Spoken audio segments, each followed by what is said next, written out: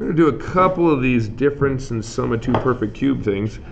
These are both perfect cubes. So they will factor initially to be a binomial, which is a cube root of each one of these. What's the cube root of x cubed? Good, x. And the cube root of 1,000, that's right, it's 10. So that's how you want to start this thing. The second one you got to know is a trinomial. And it's a matter of understanding the pattern. The pattern is that this first term is going to be that term squared, x squared. This term is going to be that term squared. 10 squared is 100. This one will always be a positive.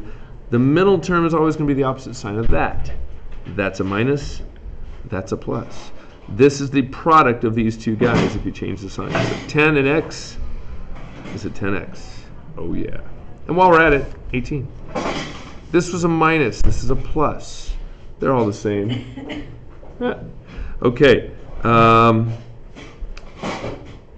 Cube root of both of those. Cube root of this, 2x. Cube root of that. That's a plus, this is a plus. This is a binomial. This is a trinomial. You have to try to get this nomial correct. This squared, 4x squared. Don't forget that those are both squared. This squared, oh gosh, they're coming, is 9. That's a plus, this is a plus, that's a minus. This times this is the middle. 2x times 3, 6x. Thank you very much.